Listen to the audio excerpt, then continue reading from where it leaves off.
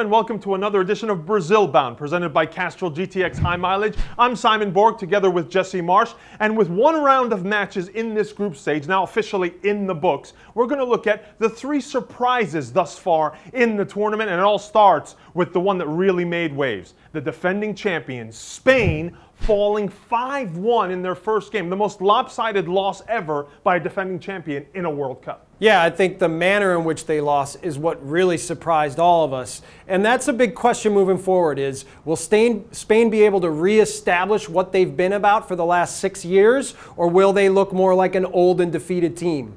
I think one thing they need to consider moving forward is, do they take Diego Costa out and do they put in Cesc Fabregas and get back to the ghost number 9 that made them so successful in the 2012 Euros?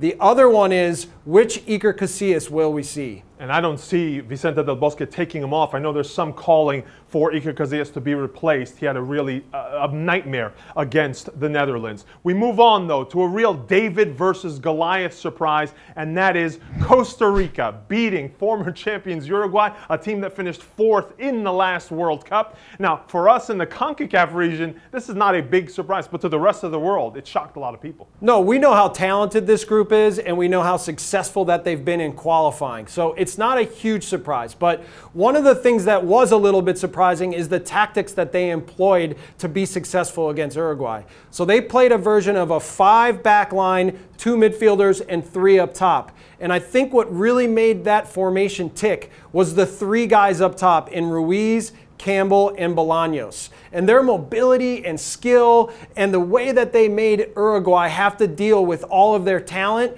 really tested that Uruguayan back line. And if they can employ that in the future in the rest of the group, I think they can continue to be successful. Campbell looking like a real superstar in this tournament. Now, he's going to have to do it against Italy or England. They need one more result to really make it through. Do you see a result in there?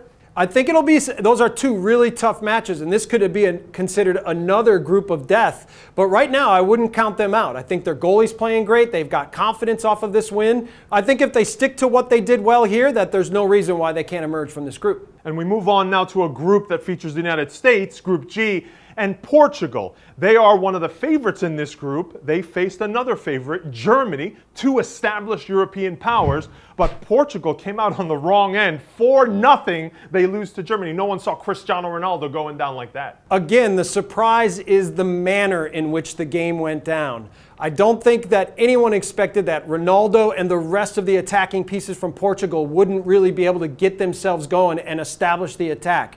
Part of it was due to how good Germany was with the ball, that Portugal never found the game. But certainly another part was the fact that they imploded.